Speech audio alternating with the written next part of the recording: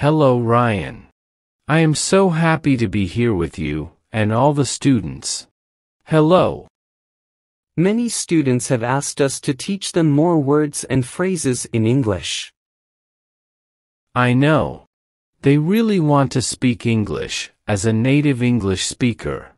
So yeah, I will help you with that.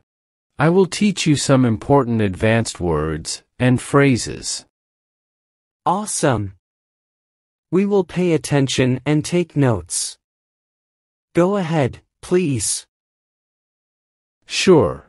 I know it is very important that students learn advanced English. In fact, I will teach you some advanced words you probably don't use when you speak English, but it is important you use these words, because that way you will sound more native. So please pay attention and also take notes. Use these words. For example, the first word you should add to your vocabulary is apparent. It is an adjective. Something that is apparent is obvious, visible, or clear, but it's not necessarily true or factual. Something can be apparent to one person, but not so for another. For example, it was apparent to me that he was a trained dancer, but the others had no idea, or it was apparent from her face that she was really upset. I never heard the students use this word, so please use it. Another example is derive. It is a verb.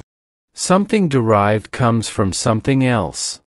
The term is often used when describing an idea or observation that came from another source, or describing parts that make up something. For example, vegans do not eat products derived from animals, or many English words derived from Latin. Many people derive their self-growth from their work. Thank you for explaining, teacher. It's interesting to learn these words. Can you give us more examples? Absolutely. Let's continue. Another word is facilitate. Generally, it refers to the act of making a process easier. For example, my lawyer facilitated the process of purchasing our home, or modern devices facilitate domestic work. The new ramp will facilitate the entry for wheelchairs. Another word is monitor. To monitor means to check the welfare or status of something. Teachers have to monitor their students to make sure they're behaving. That's an example. I called my mom to help monitor the children while we were painting our home. Pursuit is another word you mentioned. What does it mean? Yes, pursuit is a verb. To pursue something means to follow or proceed on a course with the intention of completing a goal. For example, a hungry lion will pursue its prey in order to eat, or you can pursue your goal of learning more vocabulary. I am sure you will make it. Retain is another term. The term retain simply means the ability to keep something, and it's usually used in reference to keeping possessions in different situations. For example, the play ran for 20 years but always seemed to retain its novelty, or she managed to retain the championship. I see. These words are quite useful. What about theory? I know you have heard this word before, but you probably don't use it when you speak. It is a noun. A theory is a general idea or belief that can be about anything. A scientist can have a theory about why something happens, just as a detective can have a theory about how a crime was committed. For example, she said she had a theory that aliens from Mars visited the Earth centuries ago. Enhance is a word that caught my attention. What does it mean? Good question. When you enhance something, you make it better or more advanced. It is a verb. The word can be applied to literally anything you want to make better, but the term is commonly used in reference to technology. For example, the company installed new software to enhance productivity, or, because friendships enhance our lives, it is important to cultivate them. People believe that speaking English will enhance their job opportunities or promotion opportunities. Precise is another word you mentioned. How is it used? Use precise when you want to state or indicate that something is absolutely true or correct. Another interesting word is waffle. It means to speak or write at length vaguely or trivially. For example, stop waffling about it, or I'll pull your tongue out. Or, my wife often tells me I waffle. If you want to sound professional, don't waffle. Concede is a word I've heard before. Can you explain its meaning? Certainly. Concede means to admit or agree that something is true after first denying or resisting it.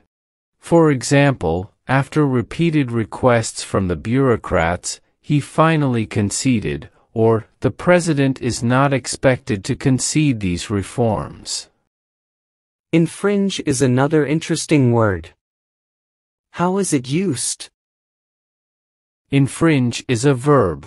It means to actively break the terms of a law, agreement, etc.